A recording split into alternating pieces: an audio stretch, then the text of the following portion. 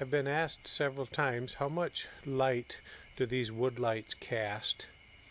Well, tonight we're going to do a video and find out. We're going to test this 1929 Cord L29. It is equipped with Woodlites. It's a very dark night. There's no moon, so we'll give it a try. So I'm inside the car now, and you can see how dark it is. Now the headlights are on, parked in front of the garage door. That's without the engine running. So I'm sure the voltage is a little low. You look pretty bright, actually. Now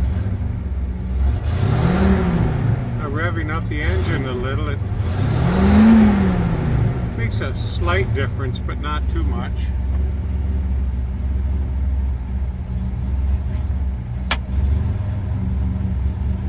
There's the dash lights. They have a separate switch. There's more of them over, more gauges over on the passenger side. It takes two hands for me to back out of here, so I'm going to pause this while I get into a place where we can test the lights driving.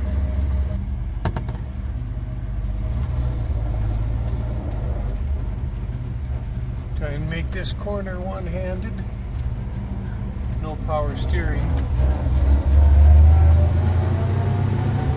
I gotta pause to shift. Okay, back to it. Not too bad.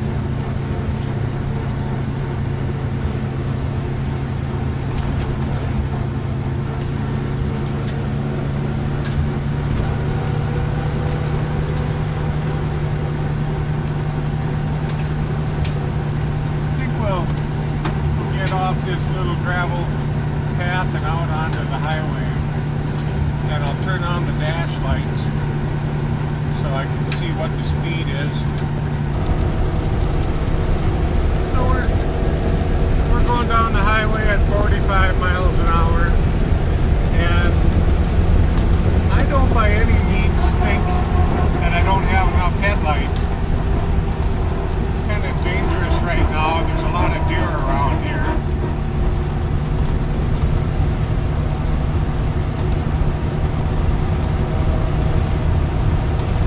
I'll step on it a little bit once I get past these curves.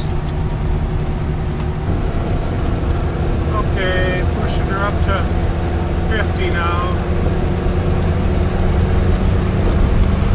55. 59.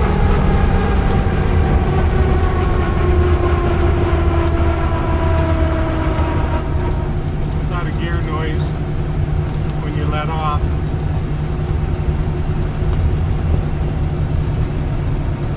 So I think that for a 1929 car, I think that these lights are more than adequate. You're normally not going to be driving down the road at 60 miles an hour at night in a car this old. I'm actually surprised. I thought there'd be a lot less light. I haven't done anything to attempt to aim them. I know they've been on this car for over 20 years without having been cleaned or polished inside or anything like that. So I think they did really well. I think one of the really cool things about Woodlites is what they look like, and what they look like at night. I can see this looks foggy. I'll try and bring it into focus. Focus it right on those beams. It's just they have that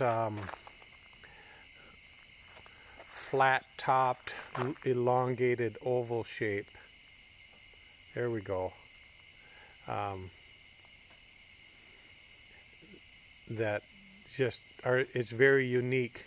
So the premise behind these Woodlites is that they're aircraft styled, they're streamlined, and the light is supposed to be all reflected into a concentrated beam that's flat on the top, not wasting light by shining it upward where you don't need it, and focusing it just within where you're going to be needing it on the road and no higher.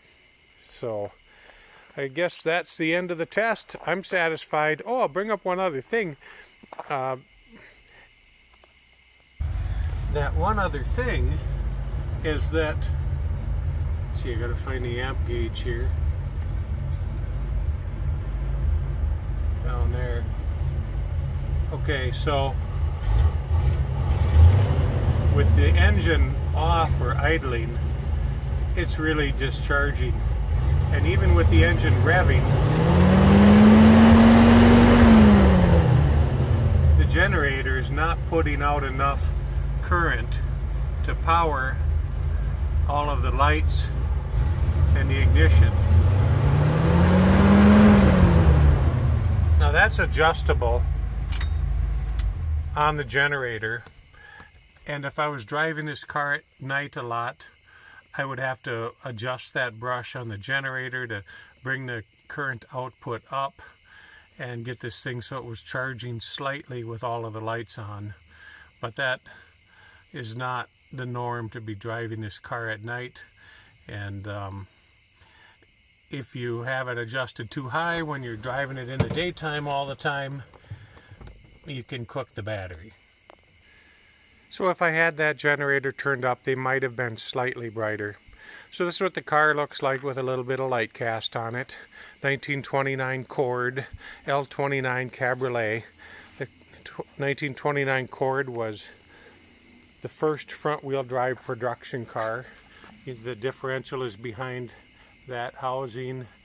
You can see the front drive mechanism there, the inboard front brake drums. It's got four-wheel hydraulic brakes, 3-speed manual transmission, 300 cubic inch straight 8 engine.